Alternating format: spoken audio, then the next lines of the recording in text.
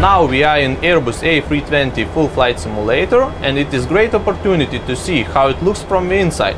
So my colleague Arturas will do an introduction. Let's begin.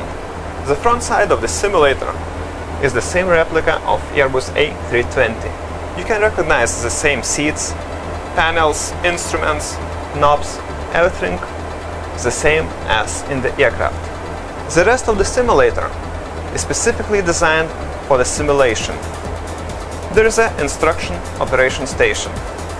Also you can see the seats for another students or examinators. Now I will introduce you what instructors can do with this workplace. I'm sitting in an instructor place. The first step is to select the desired airport. Let it be Madeira Airport.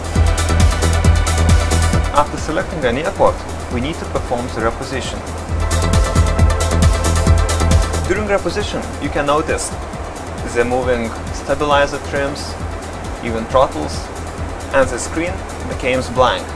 It was designed intentionally to do not disturb the students of the sudden change of the visual.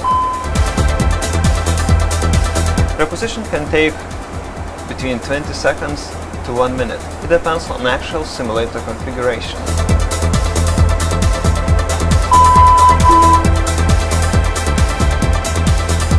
When reposition is finished, we can configure the aircraft configuration. For example, we can add some fuel to the left, center and right tanks.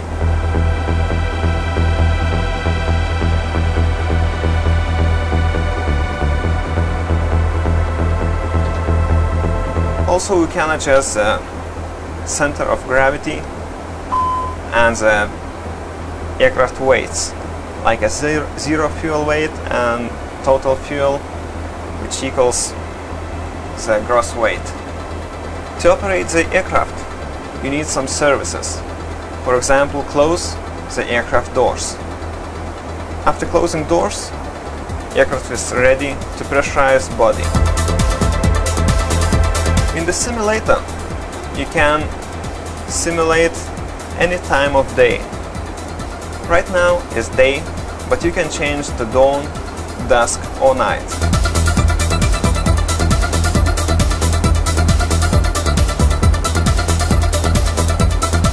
Also, you can change the visibility between Cat 1, Cat 2, Cat 3 or Custom, which significantly reduce the visibility.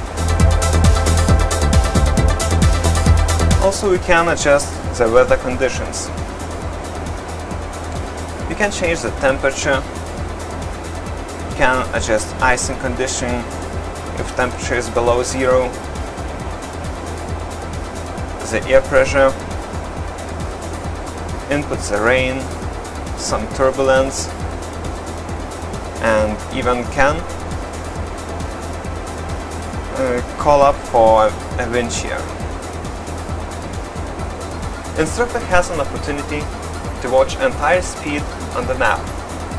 Here he can notice the aircraft position and the radio stations, like a VOA, NDB, ILS, etc. Each simulator has a possibility to perform a hot print copy, which is very useful for the briefing. And finally, the most complicated situation is malfunctions. Instructor can select each virtually possible system malfunction. For example, air conditioning, auto-flight, onboard maintenance systems, electrical power plant, and the rest of aircraft systems. When entering malfunction, normally it is possible to invoke malfunction right now or ARM to get invoked during desired conditions. For example, after reaching specific indicated airspeed, after reaching specific altitude, heading, or time. If malfunction is no more necessary, we can clear it. and the system becomes normal. Hopefully, you will see malfunctions only in the simulator. Have a nice flight!